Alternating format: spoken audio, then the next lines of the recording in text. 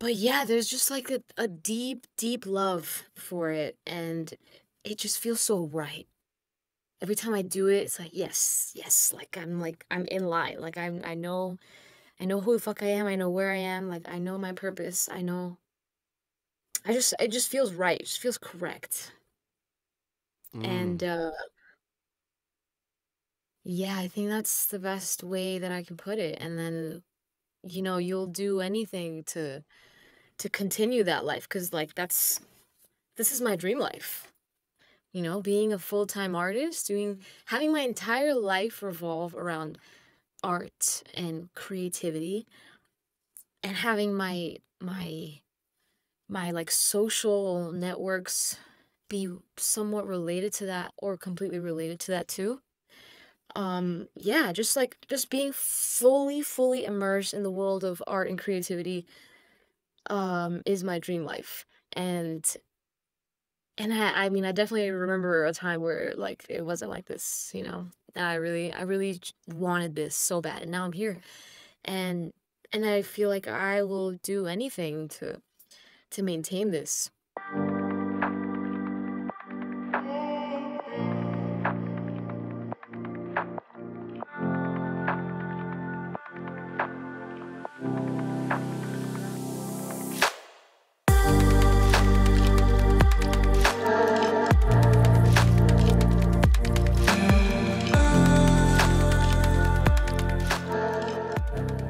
Hey everyone, and welcome to another episode of Going Out Looking In, the podcast where we're exploring the human experience through conscious conversations. My name is Maxi. I'm your host. Today, we're exploring the world of art, of creativity, of God, of spirituality, love, grief,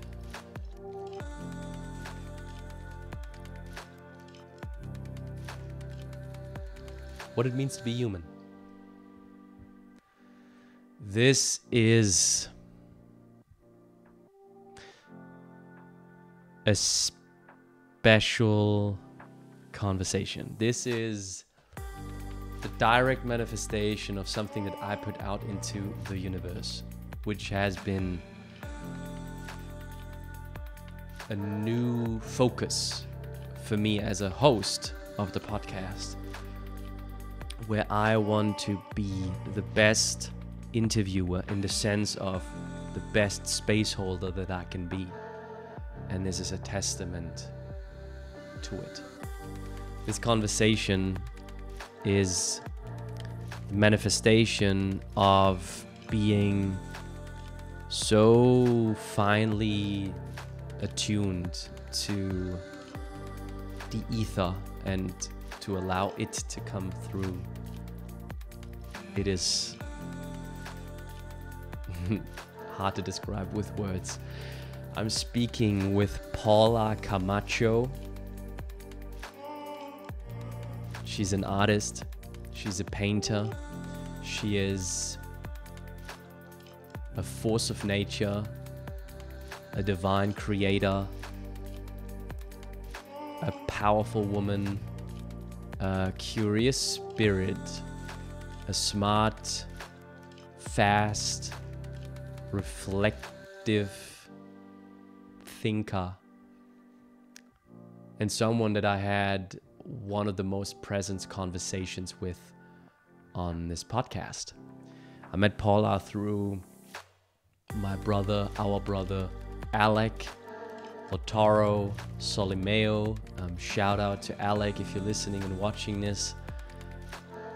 Thank you for facilitating this thread, this connection, introducing me to Paula, and also for the 3 or 4 days that we've spent together in October.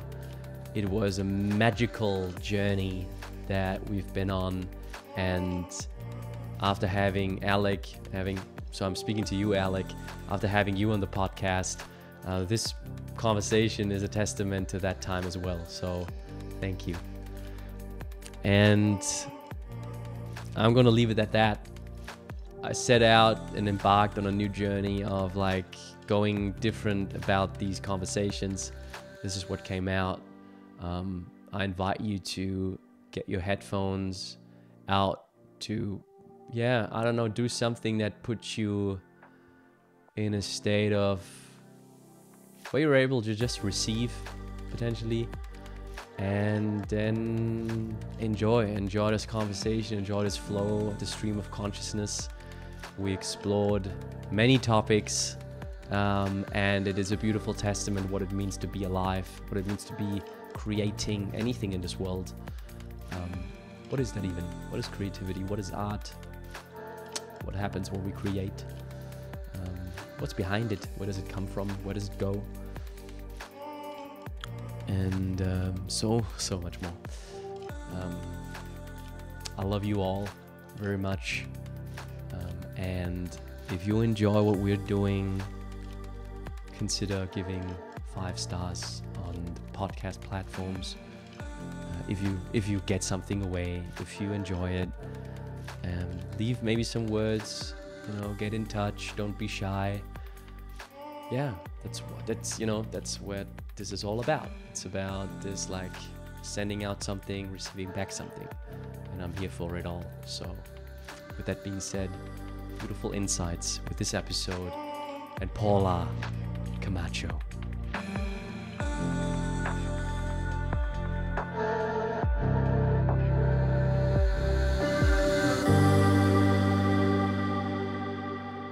What's alive? I am checking in with a lot of deep gratitude, a lot of this newfound abundance in my life, because I just started a job that I really enjoy. I get to make money with a paintbrush in my hand, and I get to connect with people. So basically, I'm body painting and face painting at this club over the weekends, and I only have to work 2 days a week, and it's just like it's changing my life, honestly. Like I didn't expect for this to be for this to bring so much abundance to my life. And it's just such a night and day difference, because right before my first day, I was almost completely out of money. I was I've never been that broke in my life before. So, yeah, big changes. Big changes on the horizon. I feel like I just feel so hopeful and so joyful, and like even though obviously none of my debts are fully paid off, I just feel like it's like now I know that they will be. Now I know that I can take all these different weights off of my back, these different financial weights, and I can finally like upgrade my life, because right now um I live I live here. This is my studio space. Um and it's a secret. Um Whereas before I was living out of my car, you know that. Um so yeah, I'm just like yes, yes, yes, like everything is working out for me. Yeah. So what do you feel like has changed? I feel like my opportunities have changed, like my realm of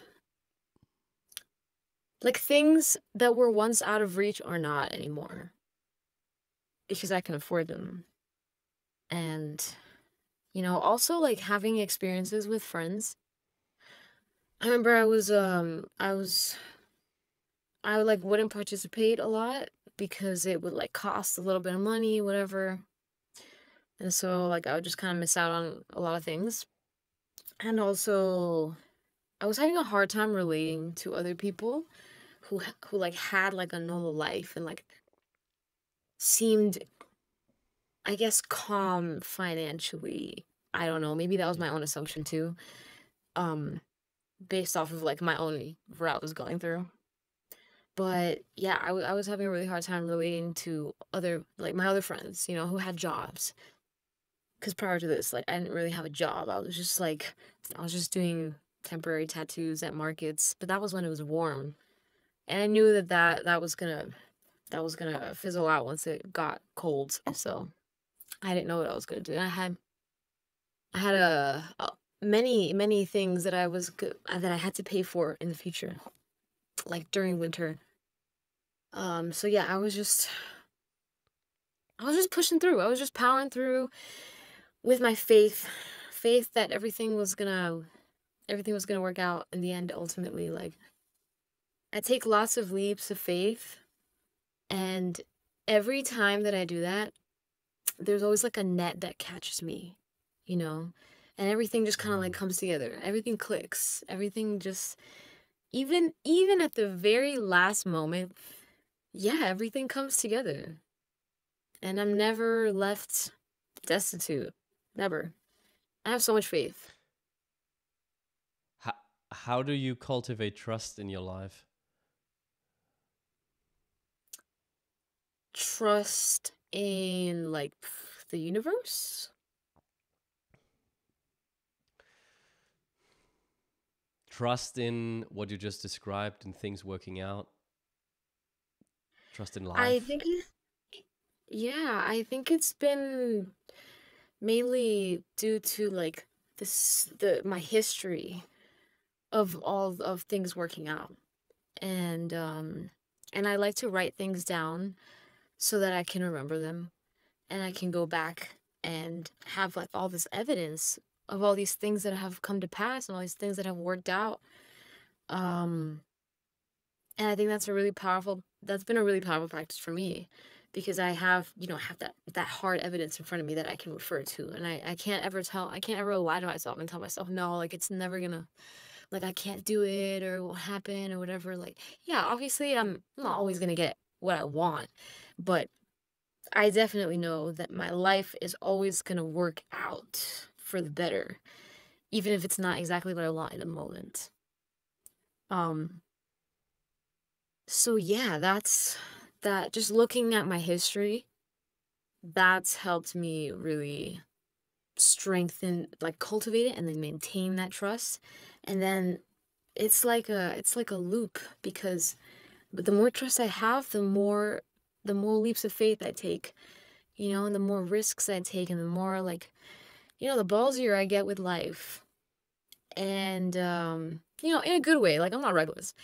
But yeah, so I so I'll do more of that, and then there's more proof that comes back to me that, like, everything will work out and, like, the universe meets me halfway and things click, and yeah, it's amazing. So I feel like just as time passes, this is just gonna get more and more powerful, and more amazing things will happen, so, yeah, I'm excited about life, Mm, and I'm that's happy to be beautiful. living this life. Hey, thank you.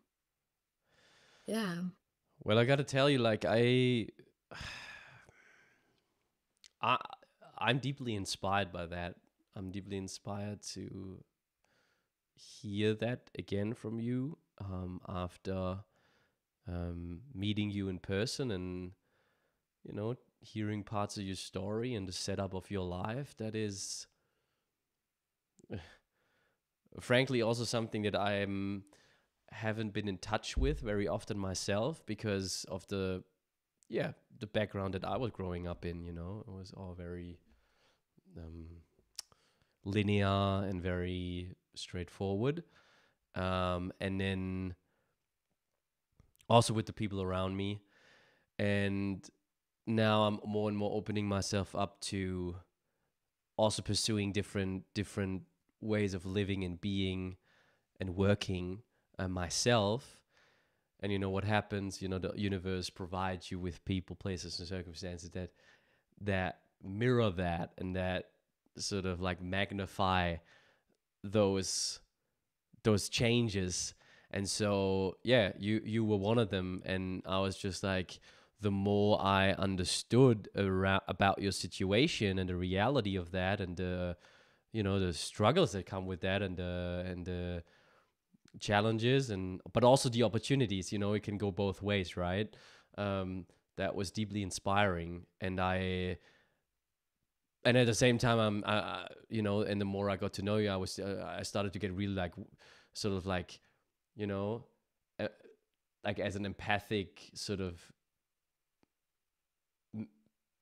being, I'm like, holy shit, like I can just imagine how that must feel, and how that, and at the same time, your job requires you, and that's a hypothesis. Let's talk about it. Would like to hear your opinion about it, but you know, your job requires some sort of freedom, inner freedom, maybe as well. You know, um, while at the same time, you know, the outside is like caving in, you know, and it's getting tight and it's getting difficult and it's getting hard. And at the same time, the thing that could potentially get you out, which is creating, relies on you being open and free. So I'm like, how do you get those two together? Oof. That's a I hypothesis. mean, So let me know what you think. I mean, yeah, it definitely takes a lot of trust. Definitely takes a lot of believing in yourself and believing that your that your art matters and that your art you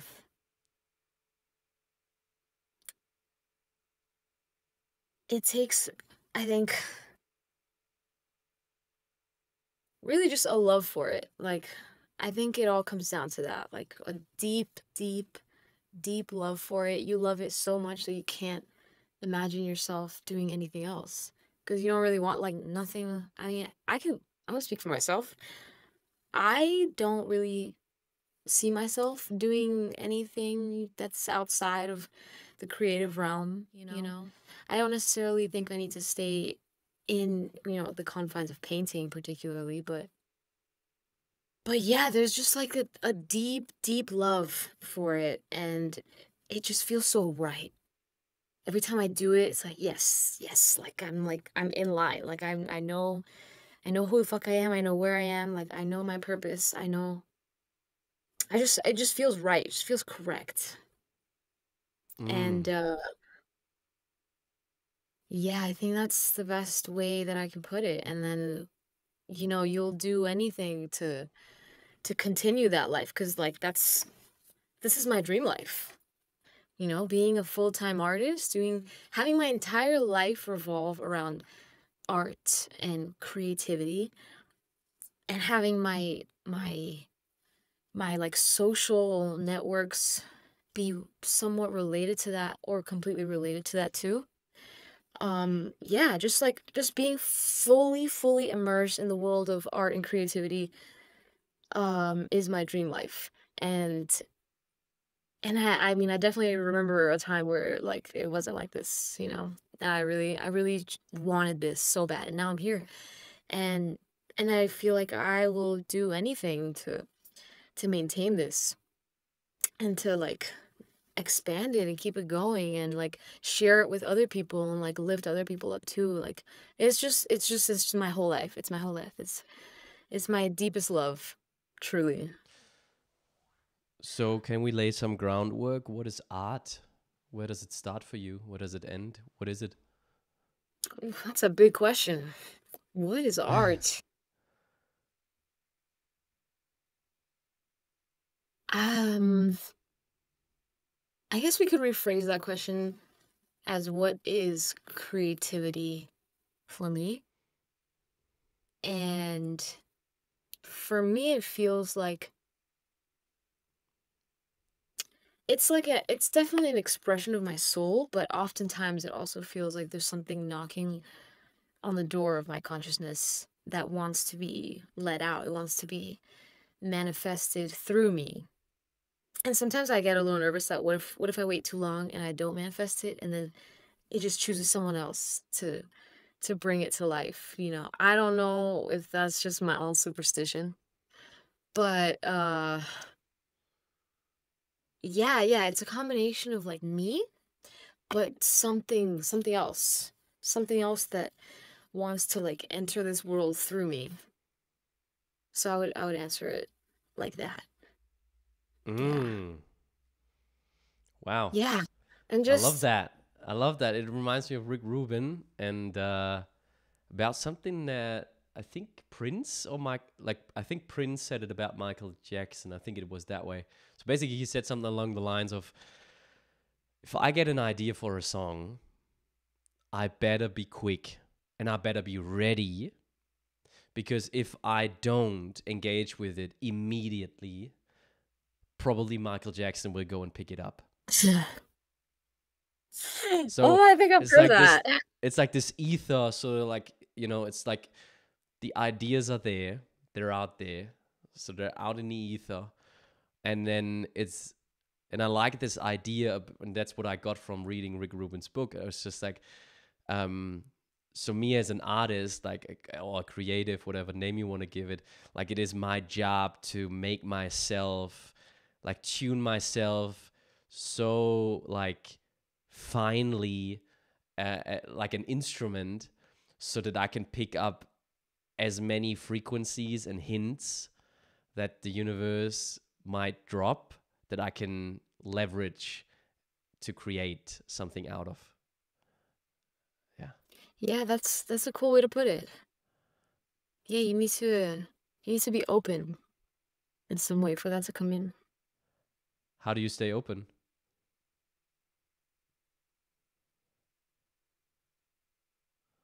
It's a good question. I feel like I'm more open when I have a regular meditation practice. Kind of fallen off lately, but Mm-hmm. that oof, that really, really opens me. I mean, and it helps me solve creative problems too when I'm struggling to like finish something and I don't know what to do, I don't know how to continue meditation. Wow. Wow.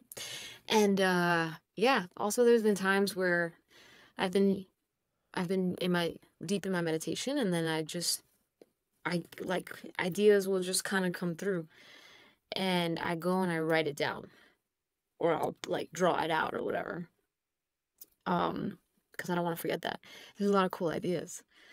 Um, how else do I stay open? I think doing other things too that don't involve art, like working out and spending time with friends, um, going on walks, hiking, just getting the blood flowing. And when I had my guitar with me, I don't have it right now, but when I was in an art studio where there was a guitar, there'd be nobody there.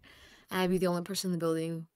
And I would go downstairs from my little studio space, and it was like a big open kind of warehousey space, like event space. And I would just play guitar and sing, and I would like the sound. I don't know. It would just bring me into an amazing trance. And it was like like part of it too was like the stimulation physically was like my breath when I would sing with the guitar. It was magical. It was really magical. And I really miss having a guitar at my disposal soon. But that was Mm. definitely music is definitely one of the ways that I feel I can like loosen myself and like channel some kind of energy that I can't even explain. Yeah, that's a whole different realm for sure. For sure. Wow. Hmm. What kind of music you listen to right now? What moves you? Oh man.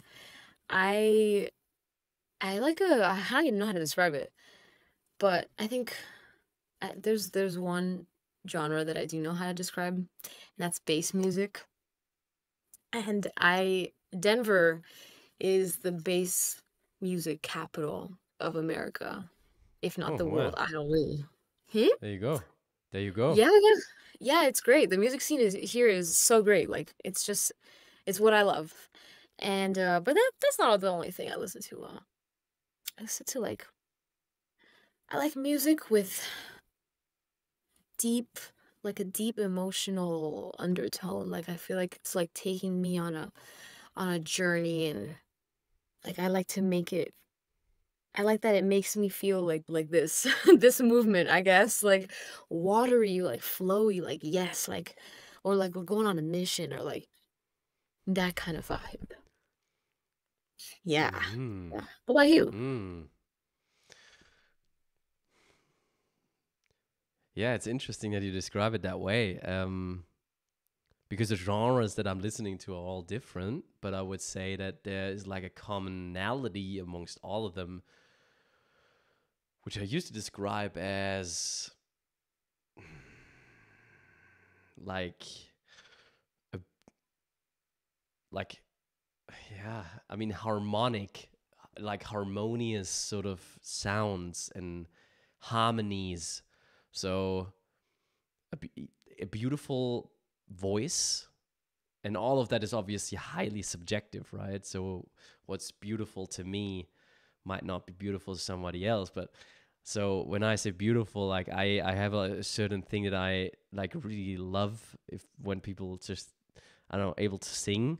So a beautiful voice, beautiful harmonies that are harmonic, that are sort of like melodic. That's a nice word that I can use. So melodic. So there's like, for example, I listen to mostly singer songwriter, pop, blues, soul, R&B. But then I might listen to some more like progressive rock. But then it will have a beautiful voice, and it will have melodic elements in it. And the songwriting will be maybe pop influenced. It will have some elements of those other genres, and it will penetrate the same frequency within my heart that gets me to open up and say, "Fuck, that's beautiful." So the best way that I like, do you know Sam Fender by any chance? No. Sam Fender. It's like he's like a UK singer songwriter, but he's more like making like rock music, and he's like, you know, they named him like sort of like, you know, the new Bruce Springsteen or what have you. Um, and this guy is just like, yeah, he's like doing that to me, for example. So his songs are usually a little bit more like progressive and hard, that the stuff that I usually would listen to, but at the same time it penetrates the same, like it hits the same spot within me, and I'm just cracked open, and I just can't help myself to sing and dance and cry and have the whole range of the human experience with listening to his music. So and then recently, due to, you know, getting more into ecstatic dance, I'm into that kind of music, you know, ecstatic dance kind of shit, you know, like what is that even? I don't even know what kind of name to give that, you know. But you'll know. You've been to the ecstatic dance before. Yeah, yeah, it's incredible. How do you like it? I love it. I mean, I've grown up being told like you have to learn how to dance because you're Hispanic, and like how are you gonna be Hispanic and not know how to dance? But okay, they were pushing like a particular dance genre onto me. But ecstatic dance, you do whatever you want. Like you move how the music, how the your body wants to move according to the sound. You know what I mean? Like you let the sound move you. You're not like doing like 1 2 step, 1 2 step. Like it's just whatever. So I love it. I love it. And it's just like such a judgment-free space, and everyone is also just with their own flow, with their own flavor of movement. It's lovely. I love it. I haven't been to one in a while. I want to go again. Yeah. Yeah. Mm. Yeah, potentially also like something to, you know, use as a tool for staying open or staying receptive, you know. Right. Right. Yeah. Absolutely. I mean, one thing is to do it by yourself in your room, and then another thing is to like go out and like mix the energies with others too. That's always interesting. You dance for Yeah. yourself sometimes? Yeah, just by myself, like one party of one ecstatic dance with my with the music that I described to you, either bass music or that deeply emotional, like mysterious, complex melodies. Mm. Is there any other things that you do to create a space to create?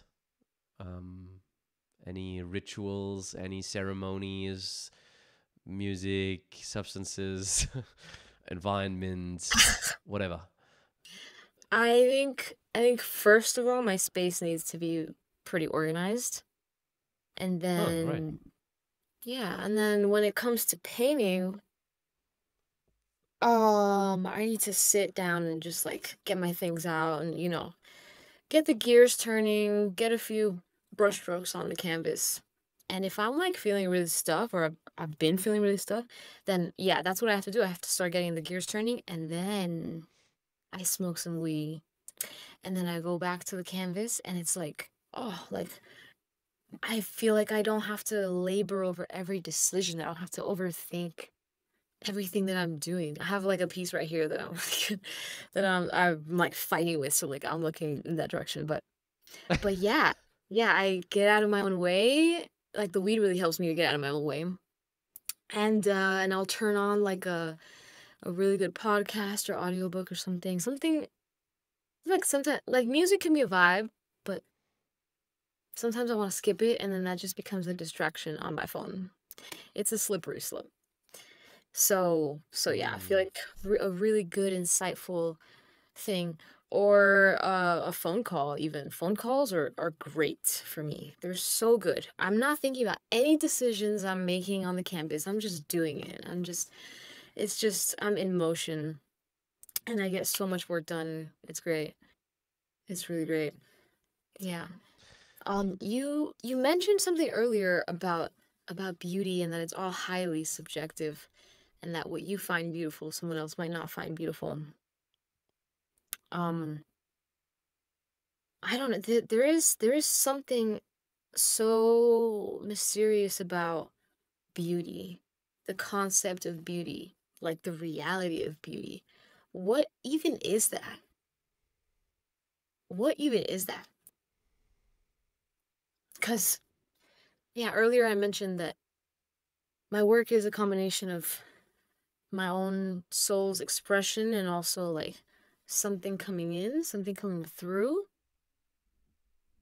And the way that I execute that, I strive for the highest level of beauty that I can possibly manage to create. And the piece is not done if it's not beautiful in my eyes. There's something so mysterious about beauty. Yeah. And it's Mm. something that plays such a big role in my life. Not just with my art, but with like my surroundings, my living space. Like I need to make my living spaces as like increase the beauty level. I don't even know how you would even quantify that or yeah. But yeah, again, I mean it's all subjective. It's entirely subjective. And I feel like living here in Colorado is just in the Southwest in general, there is so much there are so many different places that are so accessible to me where I can find such a very saturated amount of beauty that I can just like drink up. Yeah. Mm. What are your thoughts on beauty?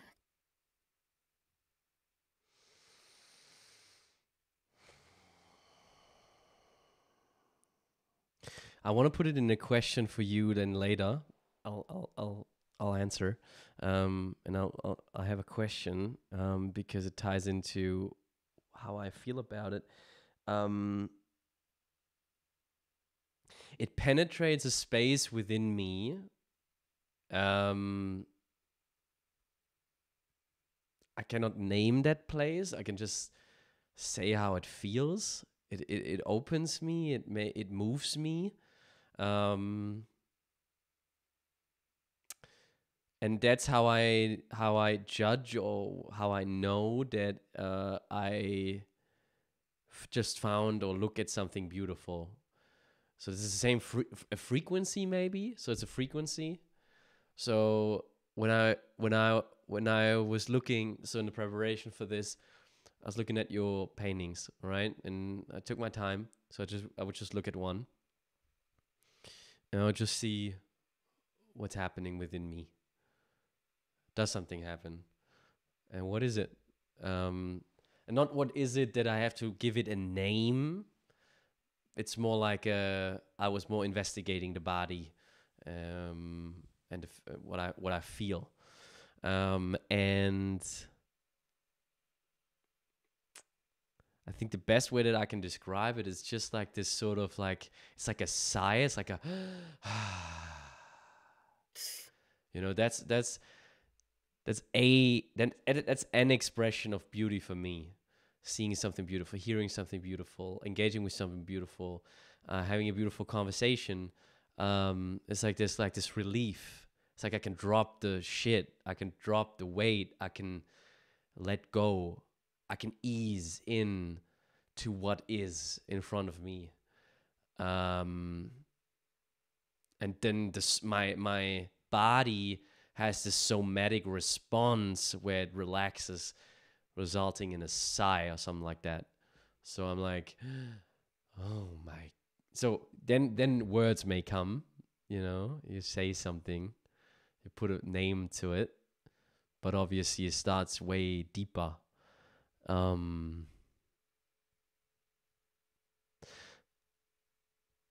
I also feel like beauty has something to do for me with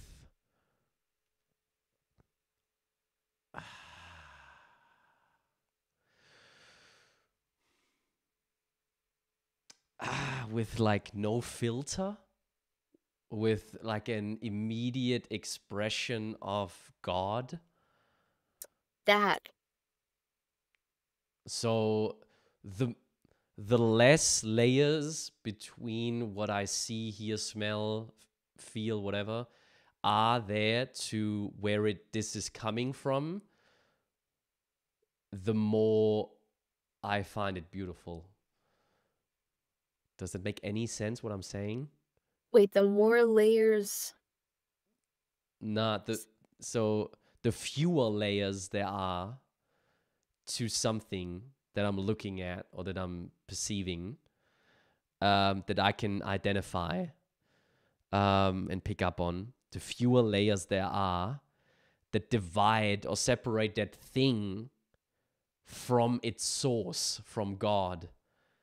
The fewer the layers, the more beautiful I find it. Oh, interesting.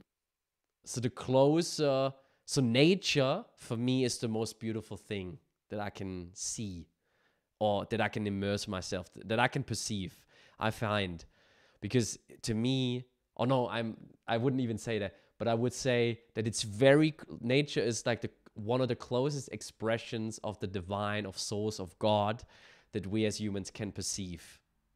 That's why I find it so incredibly beautiful. There's no interference. There is no fucking distraction. There's no.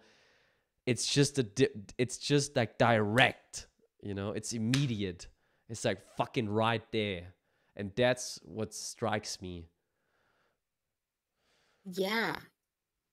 Yeah, that everything you just said, I don't think I've ever put it into words, but I've definitely felt that that nature feels like the most direct line to God because it's unadulterated, it's not manipulated by human beings. It's like not created by human beings. Like sure we can move it around, we can manipulate it, we can like manipulate the gene expression and whatnot, but like we didn't invent plants and rocks. Like these things are just there. They're just of their own accord. We didn't decide that they get to exist. Like that wasn't our decision. They just they just spawned because that's what nature decided was gonna happen. or God or whatever you wanna like the universe, whatever you wanna call it. Yeah, that's really, really on point, I Mm. think. Yeah. Sex, like intimacy, I would say, is a portal to God. David Data's work, his whole thesis, his whole like that's around that. Like that's like finding God um, through intimacy and through human interaction, like close human interaction, in a space where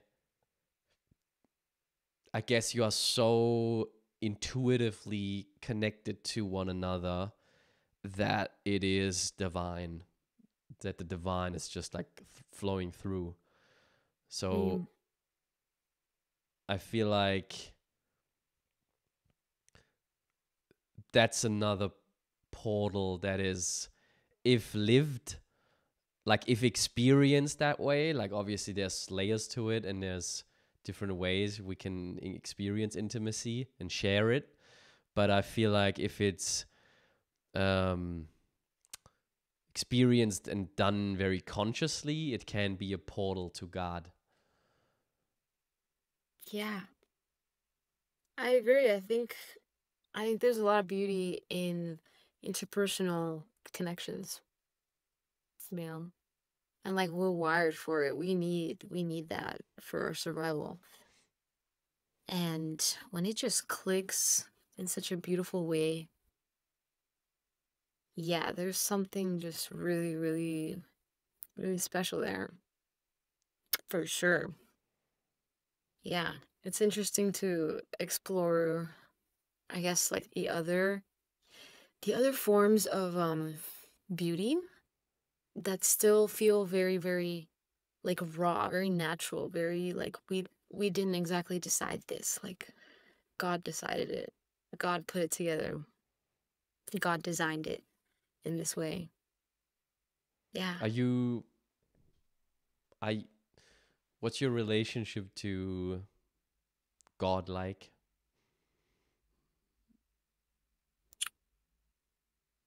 I would say it feels like I call it an it. I don't like to assign a he or she. It's just like a thing that's everywhere and it knows. It knows what I know and it knows more than what I know. And it's just like scheming up some plans for me and doesn't bother to tell me, "Hey, don't worry about this cuz you got something better." That I have to figure it out. I have to like tell myself that. And then God comes in and just surprises me in like lovely ways. And I have had a couple experiences where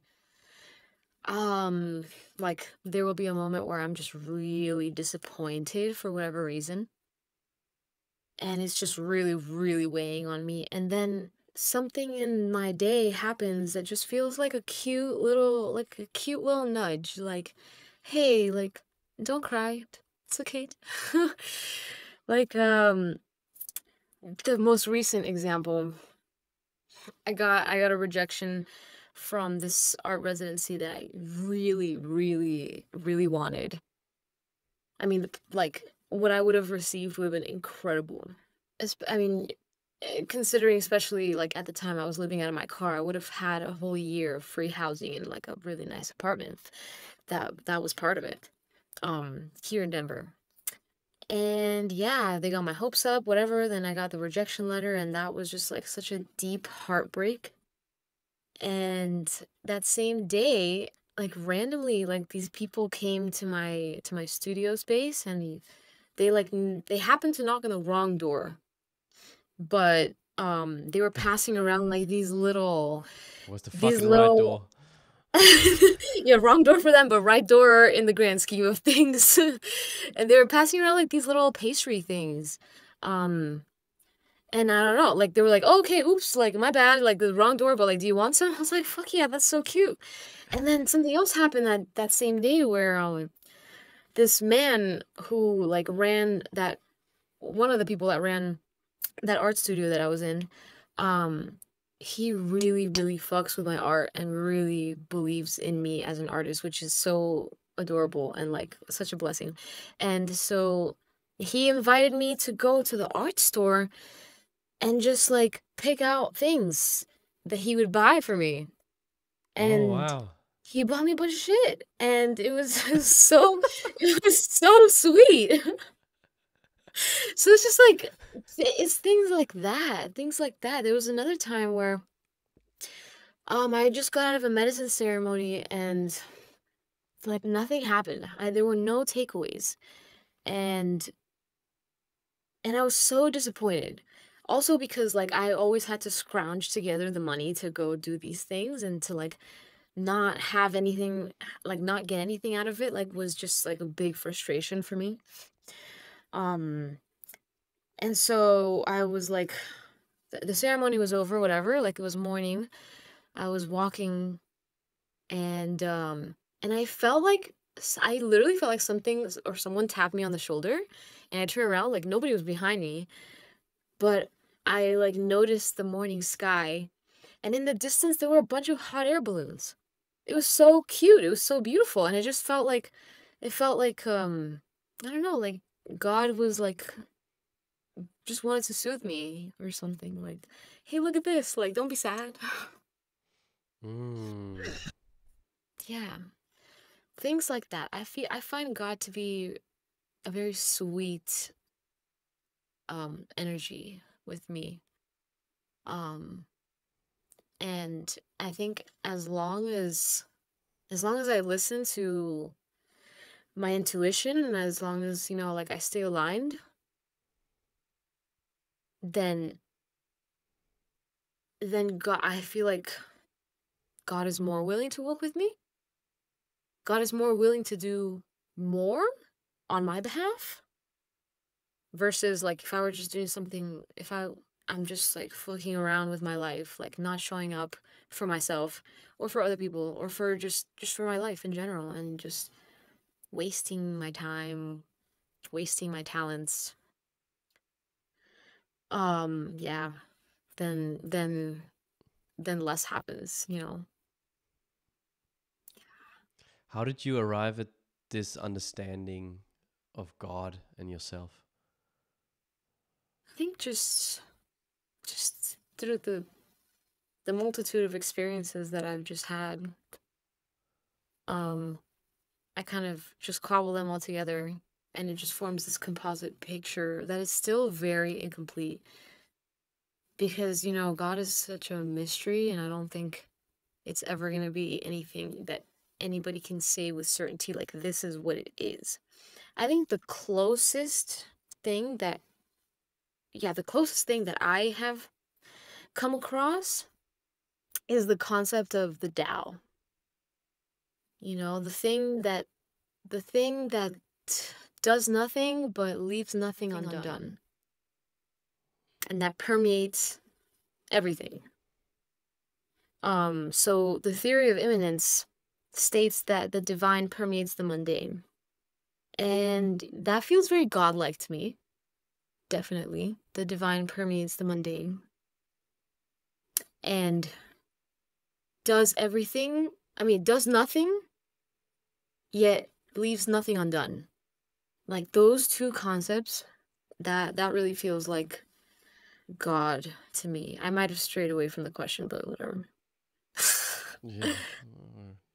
How do Fuck that. you Like Yeah, we're just flowing. How do you conceptualize God? What does that feel like?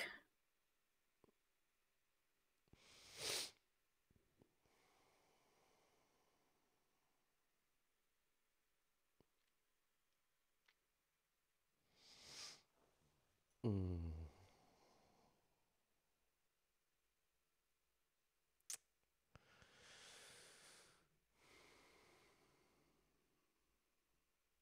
Yeah, it's funny that you mentioned the Tao. I, in this incarnation, have done relatively to my age quite some work within the Zen Buddhist tradition.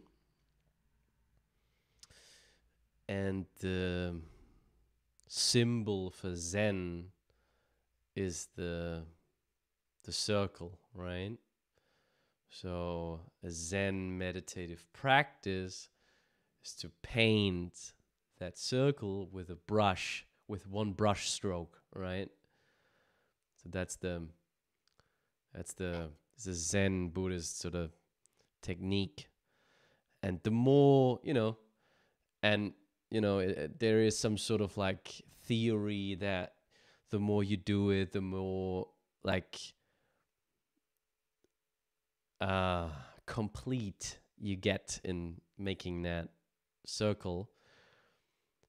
But that whole thing in the Zen tradition is a paradox, because the circle as a symbol is closed, but it's also open because it's not fully closed. So it's black and it's white on a white canvas.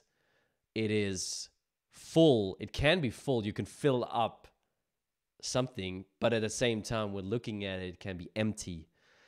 So there's so, like, I could name a million examples of Zen stories where it's all about reminding you of something being full and empty at the same time, creation being everything and nothing.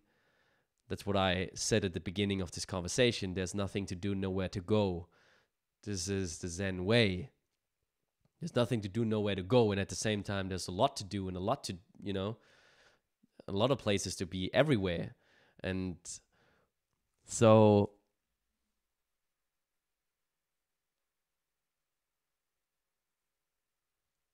I believe God, or that's how I experience it, creation, source, as something that is,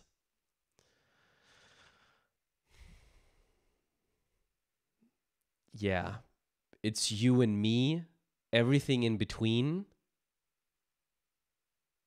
and nothing at the same time.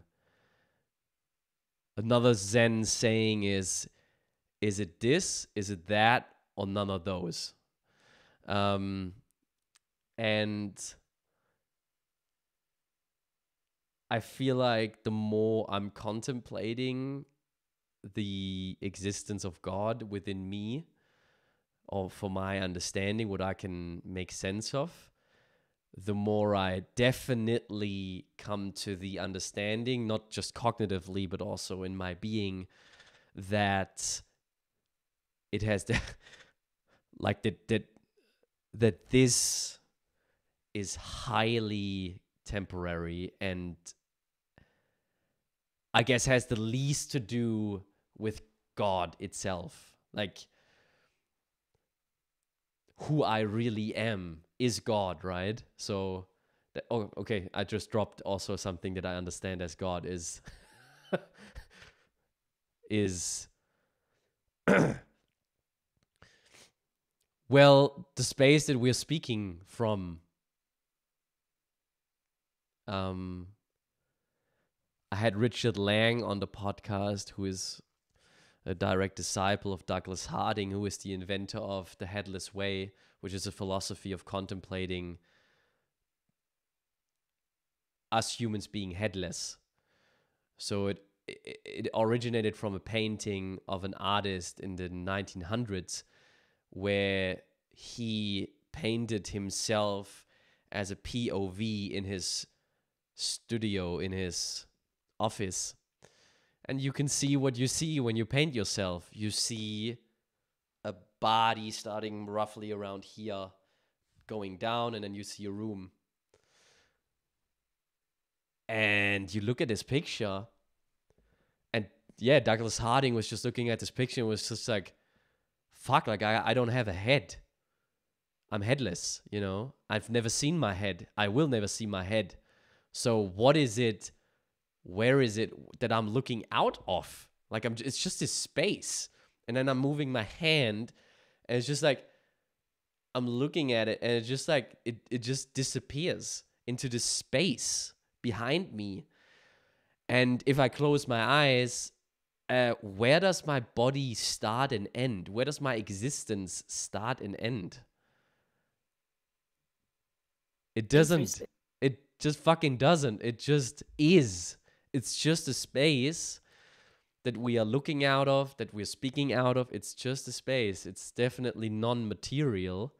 And if you're like, yeah, like I said, the Hatter's Way has countless examples, like experiments that you can do where you can investigate and where it gets really clear.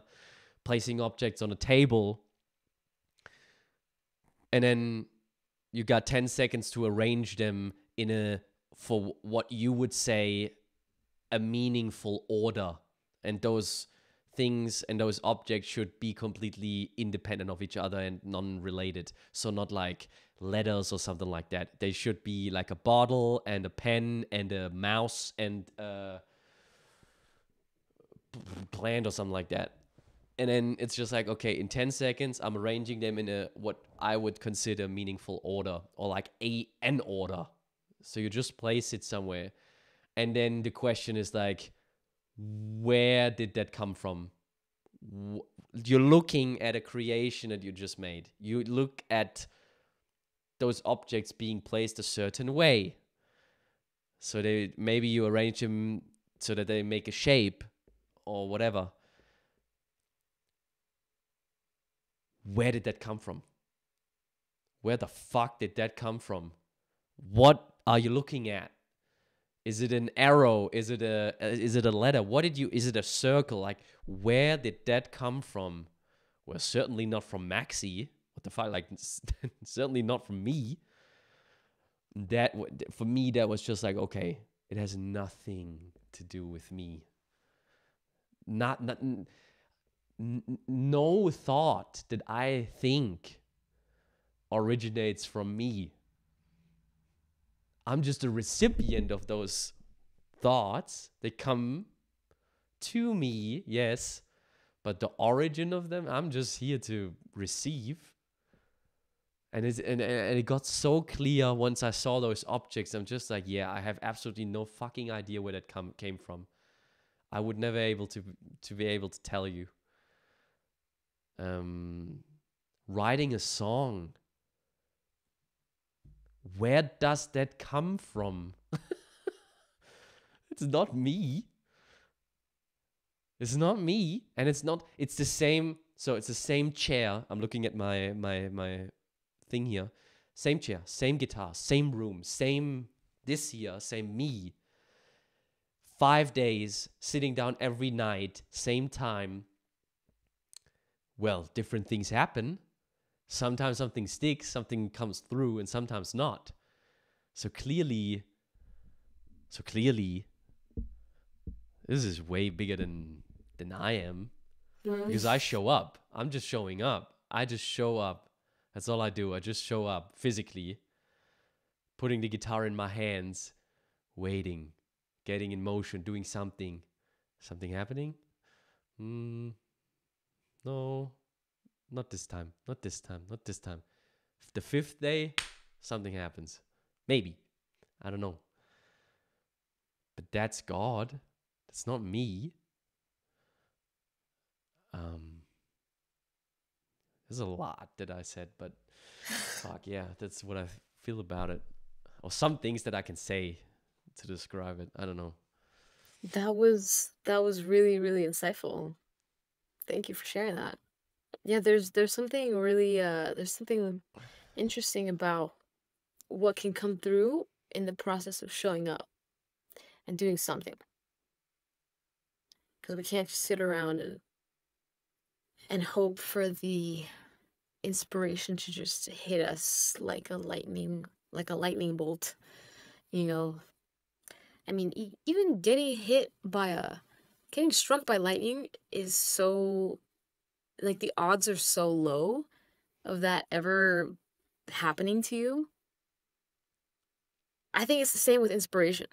If you just sit around and, huh, just kind of like hope and pray that it comes to you without like doing your part and trying, it's not gonna, I mean, it could, but you could get there a lot quicker if you put yourself in the position of like creating what it is that you're hoping to create, and yeah, like acting as if you have the inspiration with you already, and just going through the motions, and yeah, like acting as if you already have you have already how do I say this? I think the process is the same when it comes to manifestation. A lot of you hear a lot of talk of like people saying, law of assumption, acting as if like walking as though like Mm, moving about life with like a different like air to you, like a different attitude to you. And this is like you're like embodying the person that you aren't really yet, but you want to be. Embodying like the life that you want to have, acting as if you already have it, and going about the world as if, yeah, you already have it. And you know, a lot of the time it does come to pass. You do get that life that you want. You do become that person that you were um pretend, like, I don't even want to use the word pretending, but trying to embody that person that you wanted to become, and soon enough you become that person, you know? mm. Yeah. Yeah. I feel some resistance to that idea. I've heard that before as well. Um, no, very right off the bat, intuitively, feels somewhat like inauthentic to do that. Like to, I don't know. Let me put it another way. Like I get very suspicious when things get heady and when I have to, I don't know, if I was to imagine a certain version of me and then remind myself to embody that, so to carry myself that way, to speak like that, to whatever. Um, I don't know. I feel like I would not be able to be just as present with what is as I am doing, just what I am doing right now, which is mostly being trying to, yeah, trying my best to just be present with what's here right now, with this and how I am right now. Does that mean I'm being stagnant? I don't think so. Um, I don't think so. But there's like a trying, like you're trying. You said you're trying to remain present with what is. Why are we trying?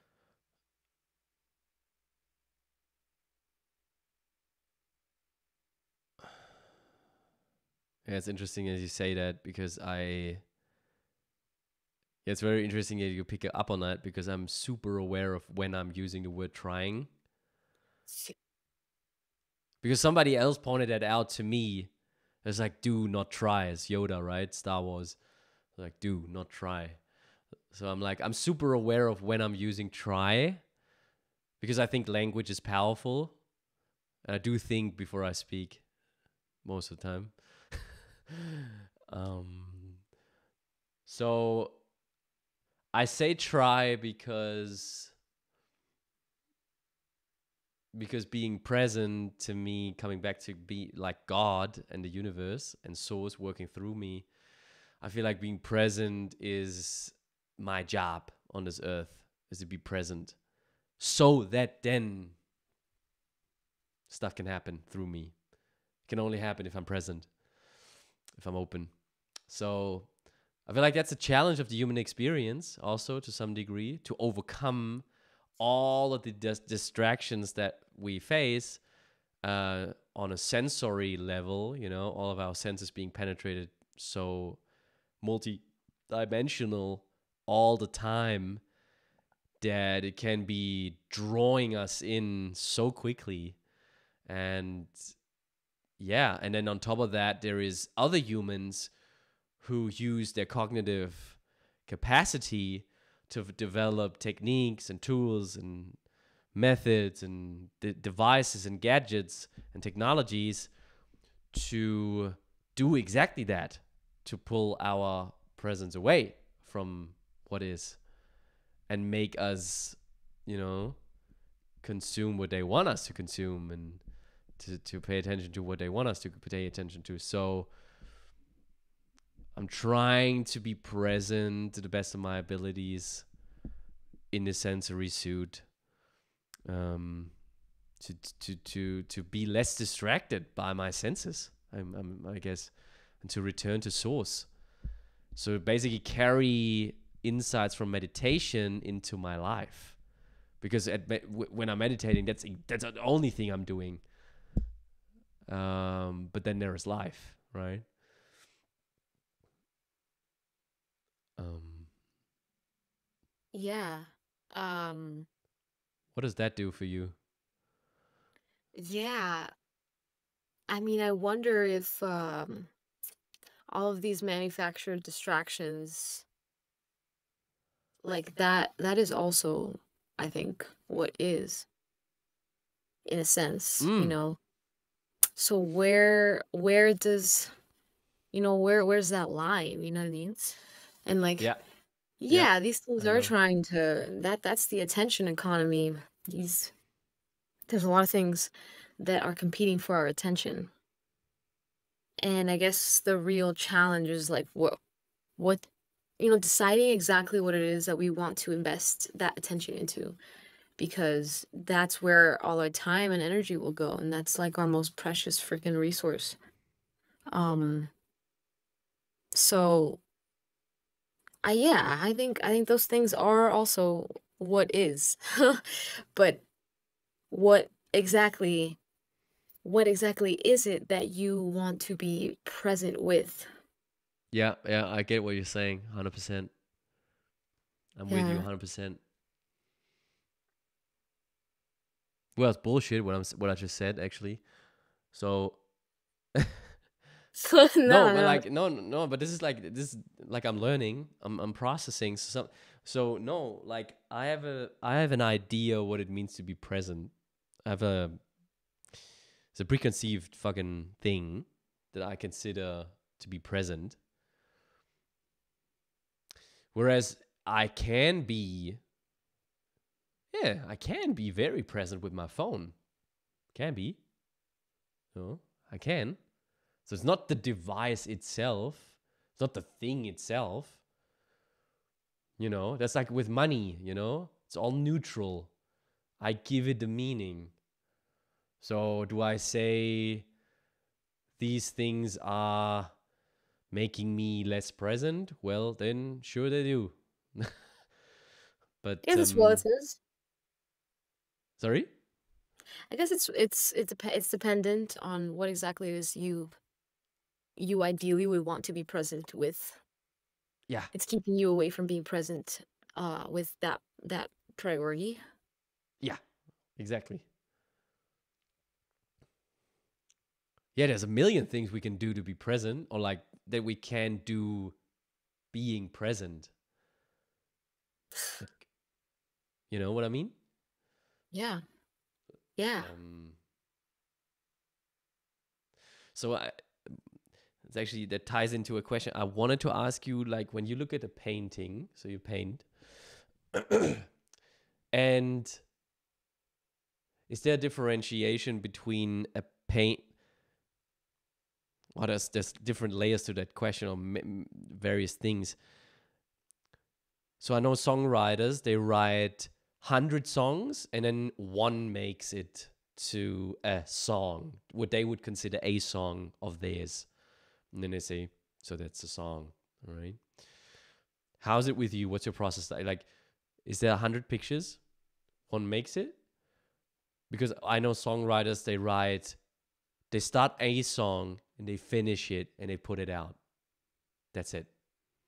They write the next one. And then there's a different layer to that question, but I think we have to unravel it bit by bit. So, what do you say with Yeah, that?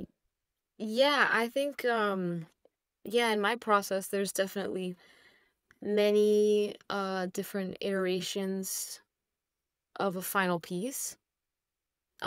But before I even get to those iterations, I need to just I need to just think less and do more. And that means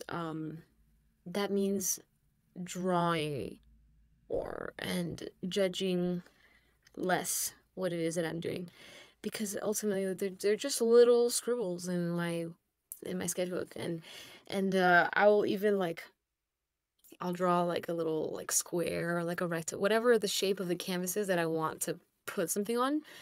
I'll draw that shape in my sketchbook, and it'll be like this tiny, and there will be a bunch of them on a single page, and I'll just do something quick on each one, quick, quick, quick, and I'm trying really hard not to think about it too hard, and eventually, I'll get away from that page for a little while, and eventually I'll come back to it, and one of them will kind of just pop out for whatever reason, and then that's when I start making like a couple iterations of the same thing, or sometimes I'll just go straight to the canvas without like making various versions before like deciding on a final version. Yeah, sometimes I'll just go straight to the canvas and figure it out there, which is kind of hard.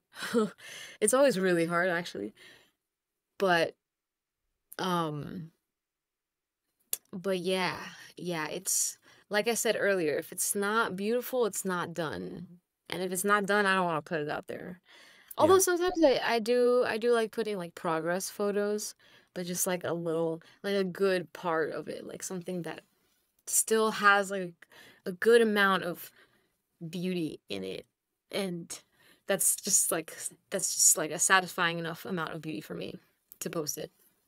Um yeah, and then sometimes there will be random drawings or doodles or whatever in my sketchbooks, even older ones that I'll just be going through an old sketchbook and I'll just feel so inspired by something that I drew there, and I'm like, okay, let's expand on this. I do feel like I'm beginning to box myself in a little too hard in my body of work because if you look at my body of work, everything is kind of similar, which is good because then it's Hmm. cohesive, and also people can Hmm. like look at your piece and be like, "Oh, that's hers, she made that one." Um, but at the same time, I feel like I'm kind of running out of juice a little bit when it comes to like landscape, like yeah, landscape stuff. So actually, the things behind me right now, these are like tiny as hell, but yeah, these are just like little explorations, like little, venturing off and playing a little bit more. Whereas these other pieces feel a little too serious and it doesn't feel like I'm playing enough. And I feel like I need to bring back that energy of play because I don't wanna like feel like I'm toiling and struggling all the time doing something that I know I love, which is painting. Like I don't want to end up hating painting and resenting painting. So I think I need to allow I'm not that I need like I don't want to let me lately I've been trying to allow more flexibility within my process and within what it is that I allow myself to create. Like yesterday I painted a flower pot, and it's actually this one that's right there. And it's just a bunch of little designs. It's just a bunch of little things that aren't anything that you can look at and be like, that's a thing in the world. No, like they're just little forms. And I have a lot of that going on in my sketchbooks too. And I think my art is really trying to like move into that direction a little bit more. Still combining some elements of realism here and there and like things that are identifiable objects. like rocks and plants and whatever in the sky. But more of that abstract stuff, more of that inner geometry. Um, yeah. What? Why? Why? Where's that coming from? Yeah. I think it's just part of the ebbing and flowing of things. I think I'll go through phases where I'm interested in something and then like I juice it and then there's no more juice and so I'm interested in something else and then I juice that and then I kind of like come back to that previous thing and it'll just be like a coming and going and it's all fine and it's all good. There's nothing wrong with any of it. Um it's really just it's really just me, like my own judgment of it that gets in the way because I feel like, oh, like I need to be creating work that like Yep. looks like the rest of my work and it needs to like be Yep. cohesive all the time. No, Yep. like I can relax. Like I feel like sometimes I tend to forget the fact that this thing that I'm living in that I this thing that is art, it can be whatever. Then there's no rules. And all the rules are really just self-imposed. Yeah. And this whole thing about my what I said inner geometry, um for some reason is kind of bringing up like Islamic art, particularly like their architecture, like their if you've ever seen the like the inner part of like those cathedrals, like it's Yep. just stunning, like the geometry, it's stunning. And you know, in Islam they don't have icons necessarily. I don't, yeah, they don't have icons. I'm not super educated on all of this, but I just know that they don't have icons. So they do that instead. They do this incredible architecture and these incredible geometric designs instead of icons like Christianity does, where we put or like Hinduism, like there's so many there's so many different like figures that are just um rendered in various ways, you know, in paintings and sculptures and whatnot. Um, but in Islam, there's not that, and I find that so fascinating because I find that so fascinating when I think about my own psychedelic experiences, where I never really see anything that is a thing in this world that I can identify. It's just geometry. It's just like it's still gorgeous, like it's beautiful. And you know, I feel the divine so there with me, so in my face when it comes to those experiences of experiencing, yeah, that inner geometry. And then you go, yeah, I don't really know where I'm going with this, but it's just a fascinating concept. And I think that's definitely another aspect of nature, you know, that the artwork, I guess, that is created internally, you know, using Mm. meditation or psychedelics or breath work or any one of those kind of things. I think that's definitely part of nature and definitely something something I find so gorgeous in nature. The fact that that's a thing that we can experience, yeah, it's incredible. It's incredible. And I think it's really interesting how it, in Islam, perhaps though that geometry is how they represent God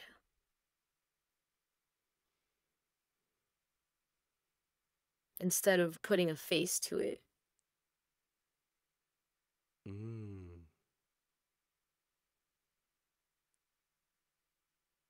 God, the divine, you know, whatever you want to call it.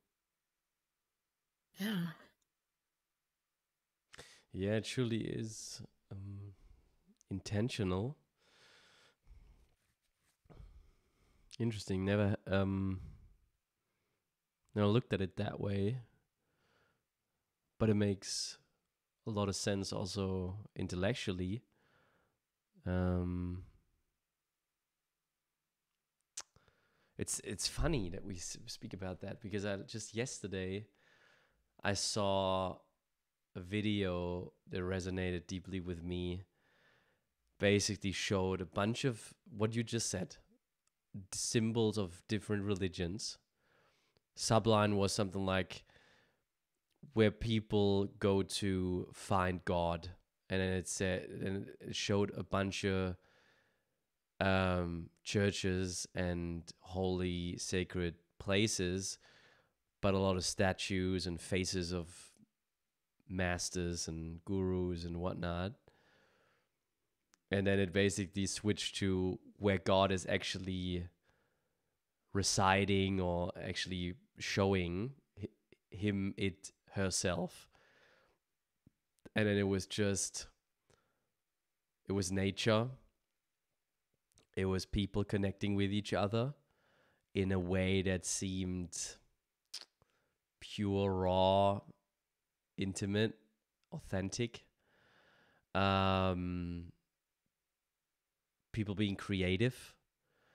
So yeah, it encapsulated that very well. What we're, I guess, trying to articulate here, or what we're like already articulated, and what you just so beautifully pointed out. Um, what do you? What are your feelings, thoughts around religion? Talking about these kind of things. I think I think they all have wisdom that we can learn from. I personally am not one to stick to a single one, fully ascribe to one. I feel like that's very limiting. I feel like I've learned a lot from the ones that I have studied, and and from the people who study them too. That's a whole other thing too, to be in close relation with people, with a bunch of different people who practice different faiths. Everybody practices different faith, and they all have their own way of explaining the divine and explaining like different processes and the nature of reality, the nature of how the universe works and everything. That's really, really fascinating too. I love Mm. learning. I think they all have a piece of the puzzle. They're all a piece of the puzzle that creates, this mosaic. Not exactly a mosaic though, because it creates like a bigger picture. All of them together kind of feels more wholesome, more holistic, I think. Yeah. I was raised Catholic, and yeah, I rejected it a lot growing up. I like really resisted it, and I felt like I was being kind of forced to participate, but I really didn't want to. And so yeah, I just had that angst about me towards that.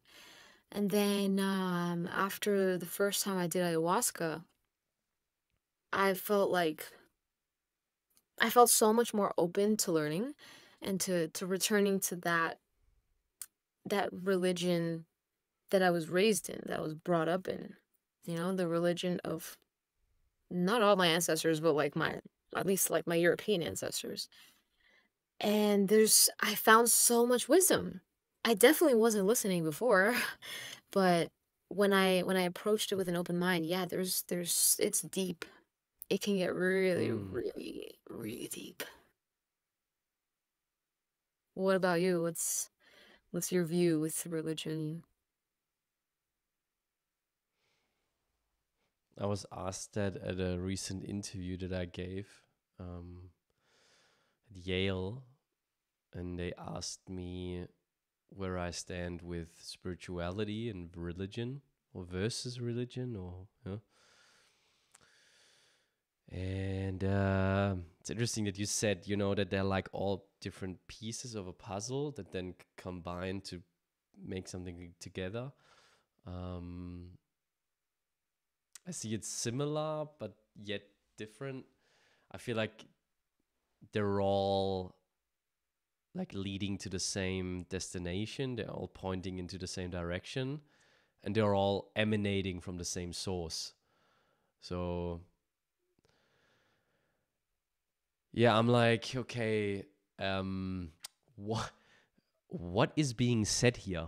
I'm like, so all right, let's remove the robe. Let's put down the fucking, I don't know, the candles and the gold, and put all that away. Um, and let's look at the stories. Let's look at what the people, what the message is, what's being said here, on a deeper level, away from the stories and the characters and whatnot. And that's where I find commonalities. That's where I find, like like an onion. We and the religion is all the different layers that help people from all different walks of life to find their unique way to relating to the source of the onion, to the center of the onion. But we have to, find different layers for different folks, because what are different strokes for different folks? So what's the saying? I think like that. Yeah, Yeah. that's So yeah, so you have people who need pictures. You need people who, I don't know, need a physical space to go to, a building that they can enter. Some people, they need songs. Fuck, give them songs. Give them something. Give them a book. Give them something to read. Give them a painting. Give them a story. Give them a face. Give them something, and that helps them. And then with other people, it's just like, nah, dude, man, just give me the connection. Give me, the communion of church, for example, or religion. And that's where I experience the divine. So I feel like, yeah, it's just the onion, it's just the onion with all the layers. And if you peel it back far enough, you just end up with the source at the end. So I'm always like, the picture I have in my head is just like Buddha, and there's Jesus, and there's, Allah, and, they're all lining up. And they're just like, like that, like bros, all in arms, and they're looking down, and they're just like, oh God, like when will they understand? We're all saying the same thing. Um, but yeah, I get it. I get it. Humans, we like to, the ego, we like to feel safe. We need something to hold on to. And, it's like, it makes perfect sense. And that's also makes perfect sense when I'm thinking of religion, like why. But I don't know. Like, Paula, honestly, I'm like, I don't know. Now at 30, I'm like, just like, dude, it's so obvious when religion gets used as an extension of someone's ego. Or when religion is being used to oppress and something. Like, I don't know. I'm just like, it's so obvious. Like, you're using something, and I don't know, something that is so, I don't know, like human, and so I don't know. I don't even know how to say it in a different way. But I feel like as soon as like humans fuck with source, you can spot it. Like, it's getting quite obvious. It's just like, okay, well, now here we go again. You're trying to use the message to divide. How boring. How fucking boring. But it worked, and it still works sometimes. But I feel like collectively we are getting more sensitive to picking up on the bullshit that is between the lines, um, of what's being sold as religion. But I feel like Jesus is the most misunderstood being on earth, you know?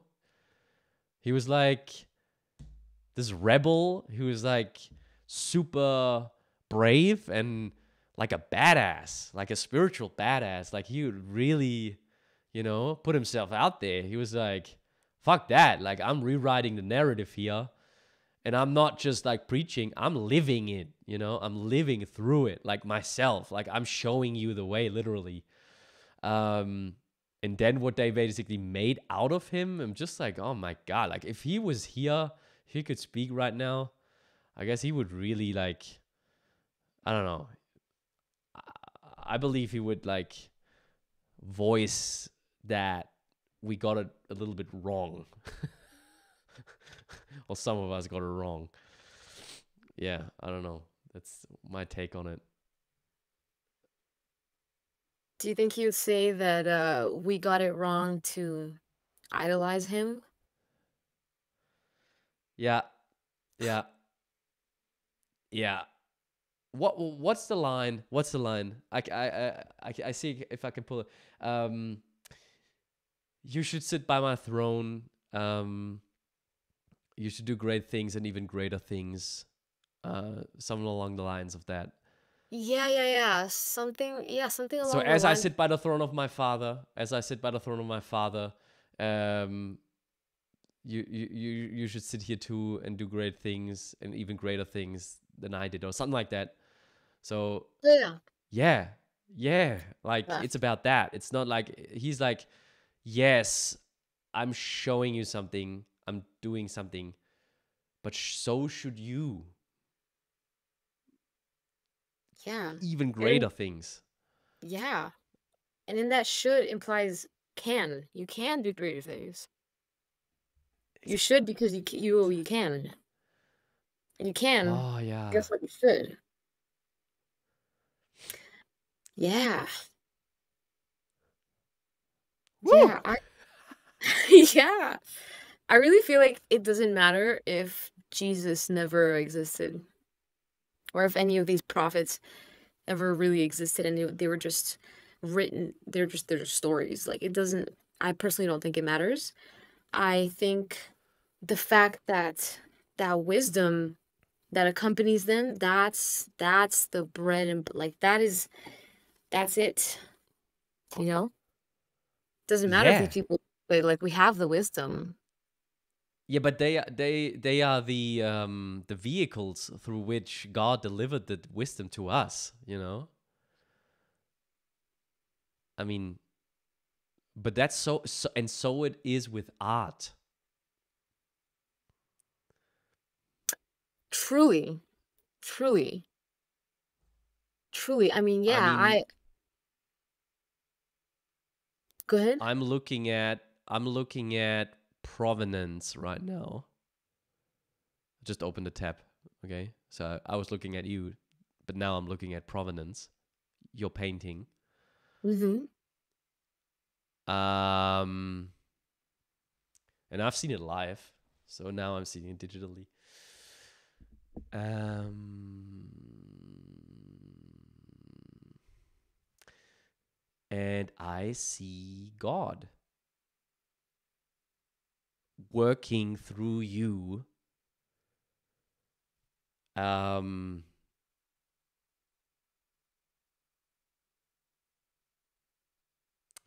that's what makes this all of your picture, all of your painting. I just pulled it up now, so it was the first thing that came up here.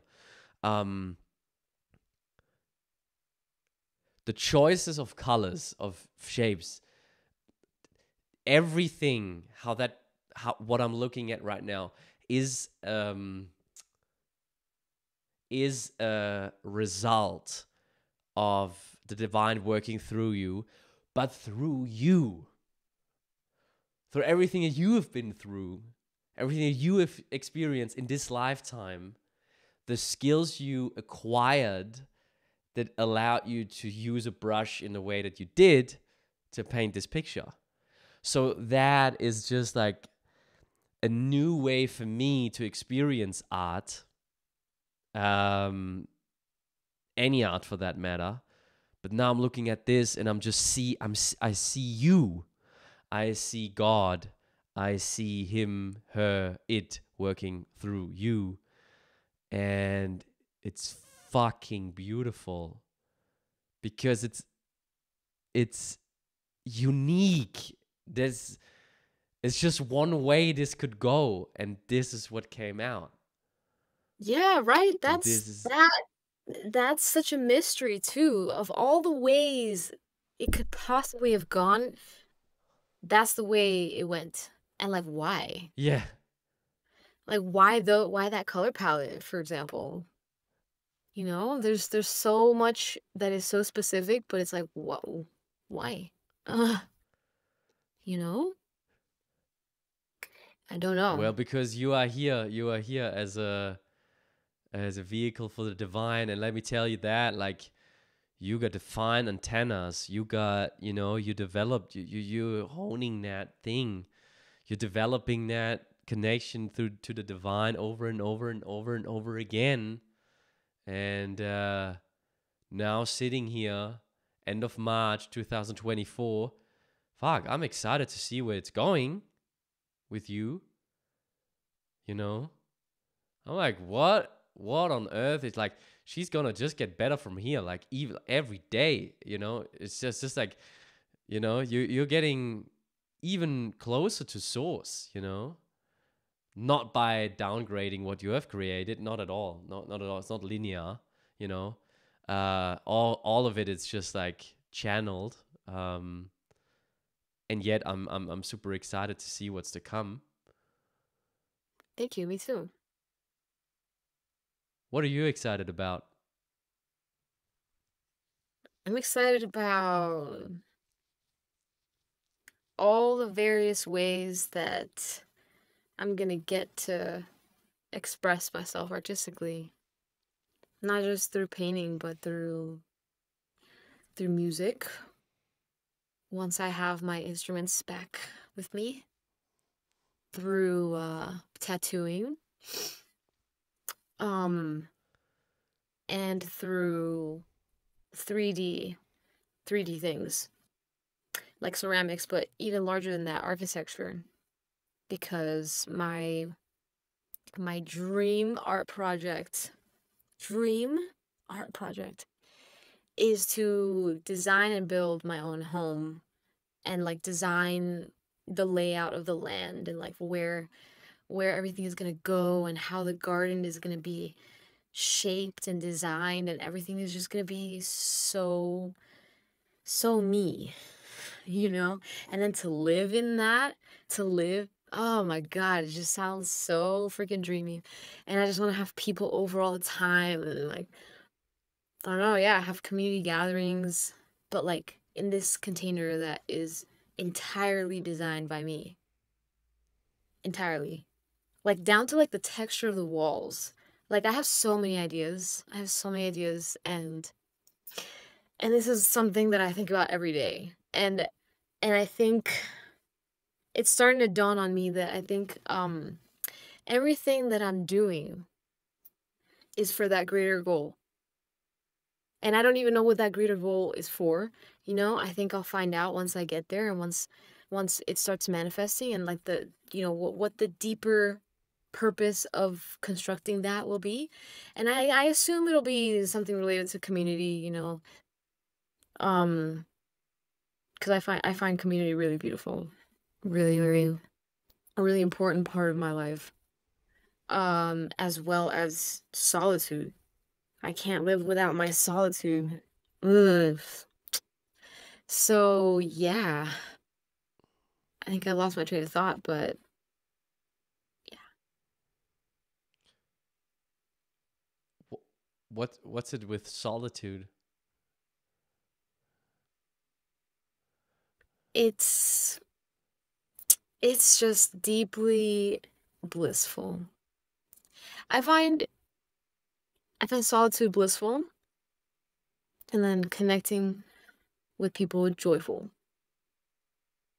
So, but the need for solitude is so intense. Is so intense. I feel like I can really just be present with my thoughts and present with my priorities and concentrate. And I think it makes for an easier time to download things. I think, yeah. I really love going hiking by myself. I love traveling by myself. I love doing long road trips by myself.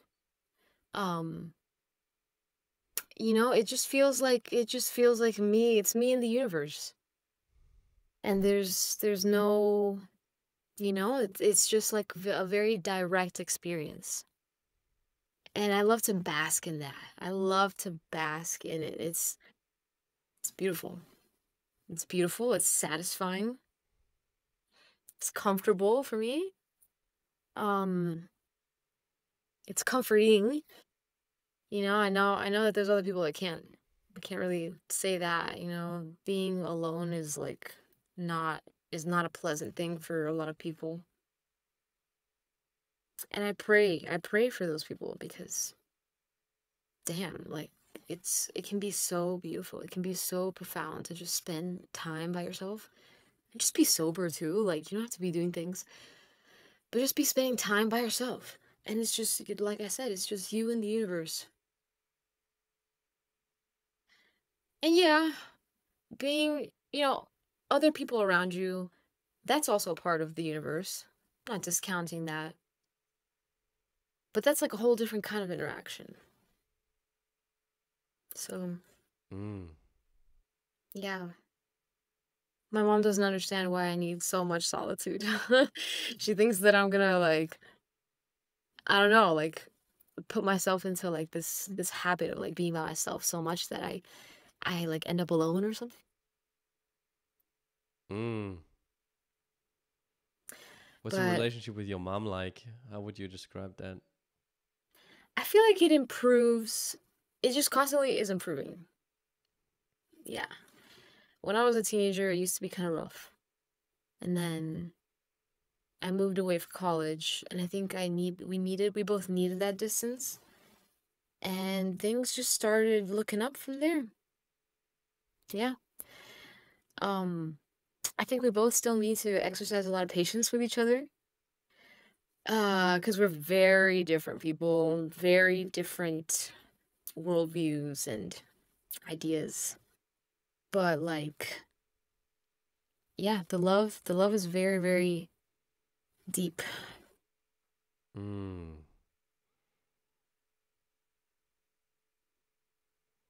And with my father, the same thing too.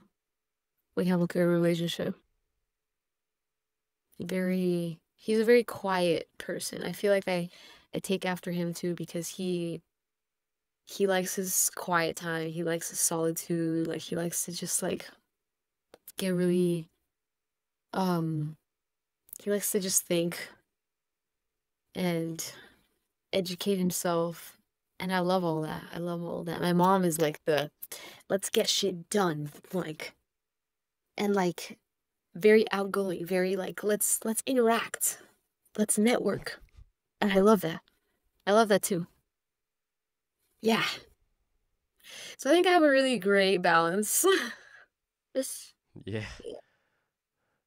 Yeah, it's interesting because that's how I experienced you. Like I would say, yeah, introverted extrovert maybe, you know? Like I feel like you're highly sociable uh and then yeah, it's a yin and yang, you know? And then like expansion contraction. It's beautiful Yeah. that you see that represented in both of your parents in the way that you do. Um, mm, Yeah, how and would you there's say a your father? Oh, sorry. Go ahead. oh, no, I was just gonna say there's a time and place for both energies. Yeah. That's it. how would you say your father expresses his love towards you? I think he I think he does it by listening to me. I think he's a very great listener. He listens to like absorb and understand. Um he's also like a very playful man. Likes to make a lot of jokes and like likes to likes to kind of like poke our humor out of us Mm, love that. so that he can enjoy our humor as well. So, yeah, it's a good time. Yeah. And I guess my mom,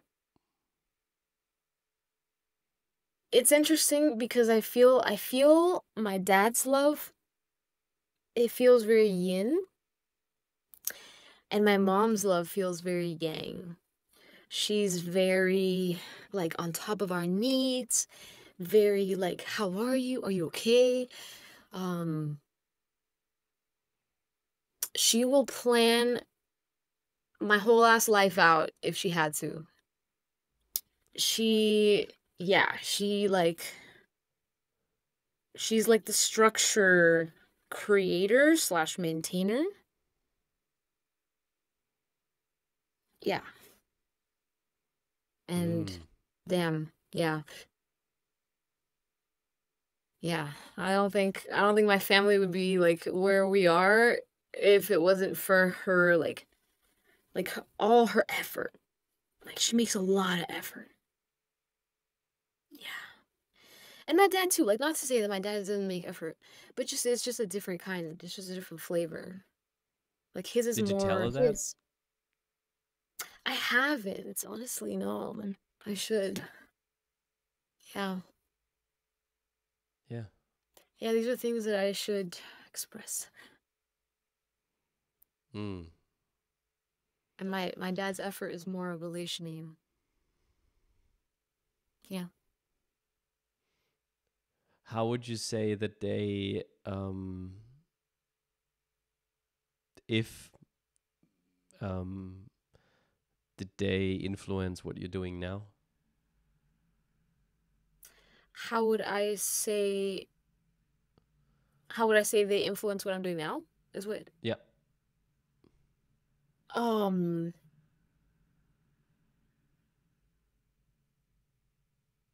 ooh, I think they have been probably my biggest blessing. I grew up being told that I had a gift. You have a gift. You're so gifted. Oh my God, you're so like endowed with this ability, whatever.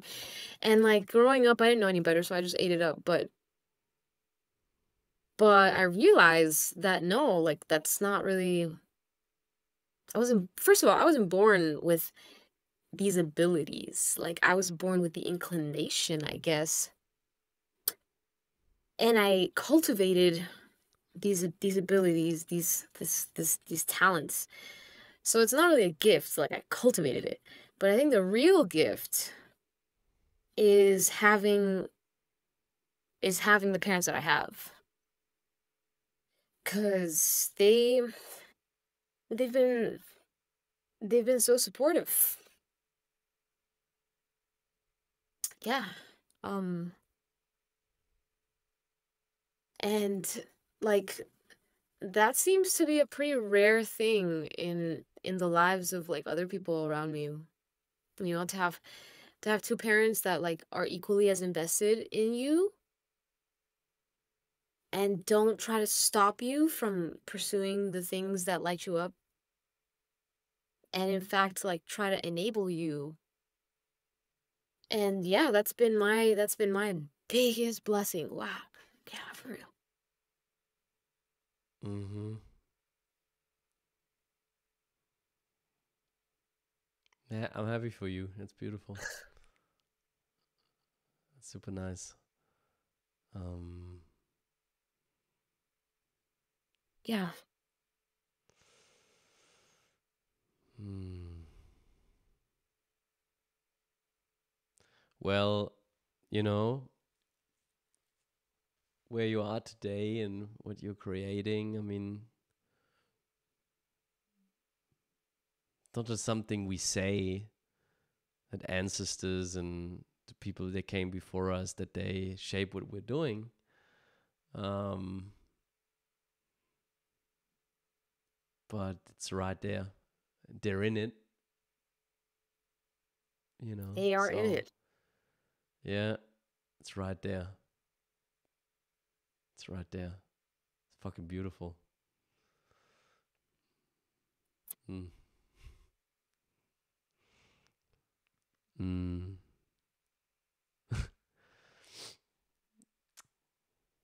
Thank you for asking those questions. Yeah, you're welcome. I'm just looking at, I'm just coming out of the weekend with my parents, and yeah, it's just,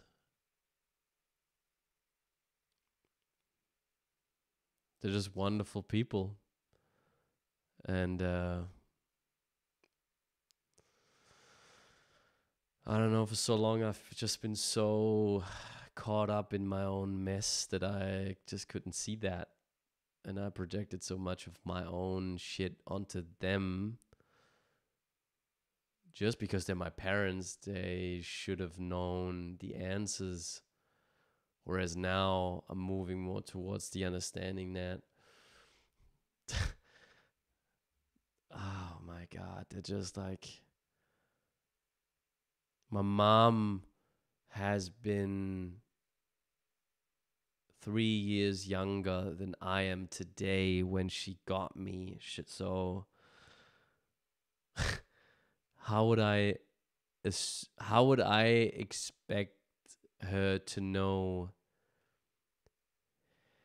anything when I'm reflecting on where I was 3 years ago about life and death and everything in between?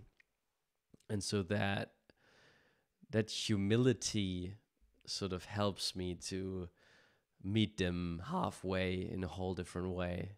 Like I just see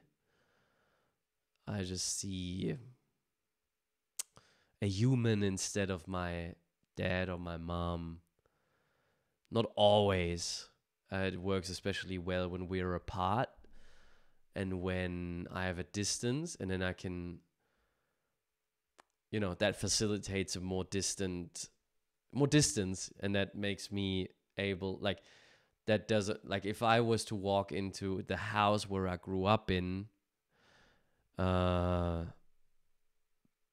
that puts me subconsciously into a little maxi. Um, Whereas it's easier now that both are in new environments, so I can show up and just be like, hey, mom, how was that for you when you were 15 and you were first in love with that guy that you told me about? How was that for you?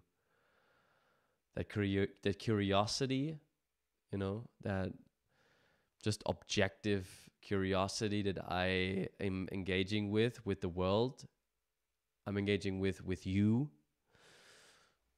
Why can't I not do that with my parents? That's a little bit sort of like the thing that I switched for me. And just when I'm thinking about my dad, like, yeah, so much, so much weight that this man carried, and now here I am judging him as a 17-year-old. No, something's wrong. Like, I don't know. That was me, but now I can see it clearly, and I'm just like, yeah. So much respect for everything that he did for me, for us, for the family. Um, yeah, Yeah, I feel like at some point we we become the age or surpass the age that our parents had us at. And we realized that, they never really they're just trying to figure it out too, you know? They're just kids in this world also. Yeah. They don't have they never had all the answers. But to us they were like gods. Like these people would know. These people know. And therefore, you know, we as angsty teens felt almost like justified to use them as our punching bag because they weren't giving us the answers that perhaps we thought we should be getting from them. I don't know. Yeah. Yeah. So much. So much. It probably explains why we can't why we it's just such a different interaction with them versus with anybody else.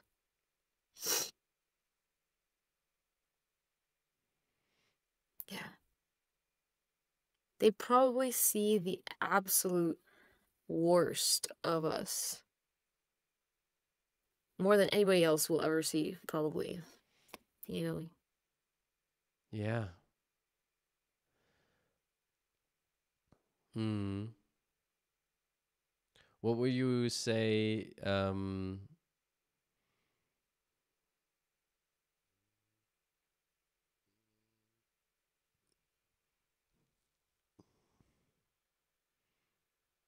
Have you felt unconditional love in your life? yeah,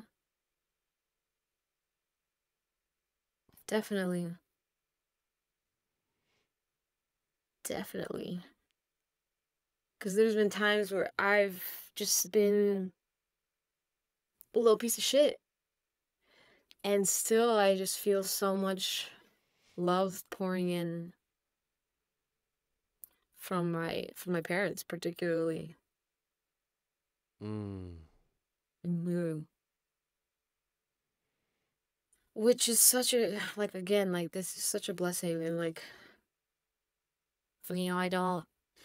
I don't take that for granted because that's not everyone's reality, unfortunately. Yeah. So I feel super blessed. Mm. Yeah. So make sure they know. Yeah, Maybe. Maybe that'd be a good idea. Yeah. I know it's definitely hard. would be. Why is it I so know. hard, too? Like, I why is don't it so know. awkward? I don't know. I don't know. I don't know. It was so much shame for me as well. Holy shit. But then I don't know, I also found that there's like many ways, many roads to the mountain. And I had like a predestined like version of like how that looks like for example, my dad and myself. And I don't know, it turned out to be very different now. So I was like, no, like you sit him down, you look him in the eye, you tell him you love him. That's how you do it, you know? Um, but no, like the universe just worked its magic, and it facilitated a tragic circumstance that forced me, if I would wanted to put it frame it in that way, or allowed me to hold space for him. What do you mean? In that way we got very so much closer together. So it's different, you know, that conversation never happened that way, but so much else happened, you know, just me showing up for him and me, yeah, just being in hospitals with him and seeing him in that state, you know, and witnessing, you know. And that's so beautiful. Like everything that I've experienced, and I'm wearing the Sacred Sons hoodie doing this work, you know, then allowed me to witness him. No fixing, you know, there's no, oh, dad, try this, you know, no, you shouldn't be doing that. No, like it was just the witnessing. and with that came so much. Oh, that was so beautiful. Like, yeah, that's the that's then the love. And then, I'm also fine then with having him not express and say it with the words that I want to hear. I don't know, like, no, he just has his way of showing what, but I know it's there, like, it's obvious. It's so obvious, like, it's right there. So yeah. um and my mom the same way, like, it's different but the same. Yeah, she's just, yeah, I'm very proud of my parents. Yeah, proud of my parents. What are you proud of? In my parents, No, like, in general, what are you proud of?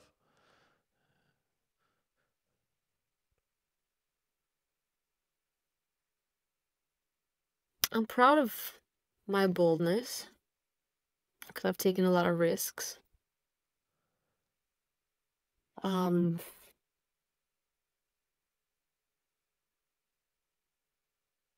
and those risks, big or small, always end up shaping me in one way or another, you know, even socially, like things that just like outcomes that I would never think of.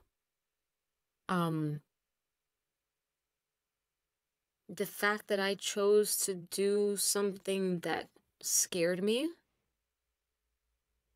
that, yeah, that's what I'm proud of.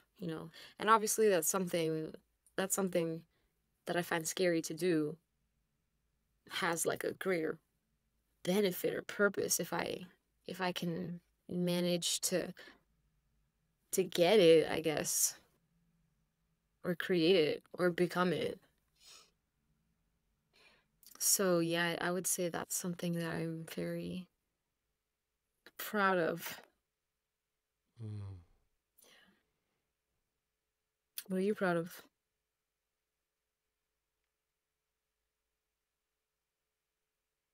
It's I guess that's what you set yourself up to if you ask those questions. Eventually, somebody just asks you, "So what about you, man?" Uh, well, so it's funny because I have a different or difficult relationship to the word pride and proud. So, um, because I feel like, on a worldly level, I can answer that question, and then I also know that it has nothing to do with me. So, yeah, but yeah, I am proud of not ignoring and never stopping l- to listen to my heart, no matter how hard it was on a worldly level and is. Um, and I cannot even be proud of it because I just cannot do it any other way. Yeah. So even if I was to try it, like, and even if I did already some, like, partially at some stages in my life, I tried to, like, ignore it, and I tried to push through and do things another way and stuff like that. But it never stuck. It always no, it just I always returned to quit something that went into that direction and to return to what it is that I truly am here to do. And that is a beautiful burden. It's a beautiful burden that more and more I realize that this is like, I don't know, my soul just chose this plane this time, and it's a harder one, and it's a one with a lot of uh I don't know, with a lot of privilege, and out of that privilege comes a lot of responsibility that I am very aware of. So I'm like very aware of the gifts that I was given, and the privileges that I was given, and out of that grows a big responsibility towards creation that I feel on my shoulders every day. So yeah, I'm proud of taking it on, yeah, and not shying away from it, showing up every day, showing up Mm, every day. Yeah, yeah. yeah, I it's guess the that's best how I way to would answer live. this question. Mm. Um, wow. Um, how are you feeling right now? I feel like we've been on a trip.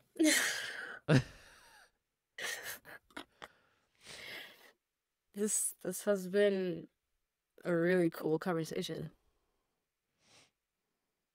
Yeah, How are you feeling? yeah,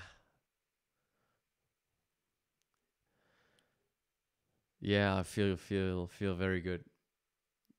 Feel very good. Um, and I feel like I've never been as present with any one of my guests as I've been today with you. Um, which is like funny because like I mean this is just like the universe again, because it's something that I've been putting out into the universe, which then made me reach out to you because I was branching out into a different space with the podcast where I'm like, I want to talk more about, like I told you, about stories and people, and um, not like representatives for a topic. It's just like, okay, this person speaks about yoga and this person speaks about men's work and this person, no. So it's more like, who is this person? And I feel like I spoke that into, like I manifested that subconsciously, and here we are, and it fulfills me with deep gratitude, and I'm yeah, I yeah, I'm in awe of what we've created. Me too. It's very special. Yeah. Yeah, Um, you this is feel the most. complete. Yeah. Yeah, yeah. Honestly, this is the most relaxed I've ever felt any interview. I feel like I've just been able to flow really well this time. So thank you for Yeah, it's holding. funny. I've been trying to come up with what's my purpose on this planet, and I've been trying to name that for so long. Like I need it. I need a one liner that I can throw out in a panel discussion when somebody asks me. It's just like, Really. so bro in the back, what's your purpose? And I want to stand up and say something. You know, Yeah. and and and then I reached out to someone that I desperately wanted to talk to on the podcast, and he, in that case, he was like, "Yeah, bro, I love you. I love what you're doing, but I'm not your guy. Like I'm not that kind of, like, I'm not an out like an outgoing. I don't like to talk about myself. That's not what I do. And in order to sort of like, I don't know, and then I don't know, it just flowed through me. My reply was just like, I respect you tremendously. I love you. Um, but I need to tell you that my purpose is to create a space for for people to feel safe to share from the heart. And it just flowed out like that. And I sent that to him. And then 2 days later, I still had that in my, it was still, I don't know, within my being. It was just like, did I just say that? Like, I don't know. That feels very good. That's what I've been doing for like 1.5 years now, weekly on a podcast. And what I've been doing my whole life with people in my life. I don't know, just showing up, and not always, obviously, you know, it's not with 15. I haven't been doing this, but now I do. Every interaction is like that. I'm like, just like, I don't know, even subconsciously. And so finding something that on a worldly level, you know, that I can do, you know, using this microphone and this camera and to bring this to life, yeah, it feels beautiful and purposeful and fulfilling and something worth doing. So was that your one-liner? Did you find it in that moment? Yeah, it's like my Yes. purpose is to create spaces for people to share from the heart. It's I feel part of my purpose. Well, I think you're really good at it. Thank you. Absolutely. Thank you. Yeah, well, let's see where this is going, and I'm excited to see you grow. I'm excited to see you expand and share your light with the world. I believe it's unbelievably courageous what you're doing. I personally just very much resonate with what you're painting, what you're creating. It speaks to me. I see you in it. And on top of that, I just feel like you're a wonderful human being. And really enjoy spending time with you. So thank you. Thank you, Maxi. You are also a very, very lovely human. Thank you for saying all that. Hey, beautiful listener, you have made it all the way through. And I want to take a moment to say thank you. And you can do me an enormous favor. It's all I'm going to ever ask from you. And that is to go to your podcast app right now. And if you enjoyed the episode, give the podcast a 5-star rating. If you want to write 1-2 words or sentences, even more powerful, even better, thank you already in advance.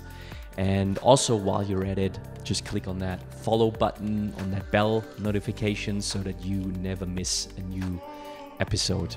All of that just contributes, and it helps me to increase the reach of the podcast. That means I can attract bigger guests, and that means I can deliver more powerful episodes. So it's a tiny thing. I'm only gonna ask this little favor of you ever, not more. 10-15 seconds of your time, a couple of clicks, that's it. Makes a huge difference for me as a creator. So thank you so much.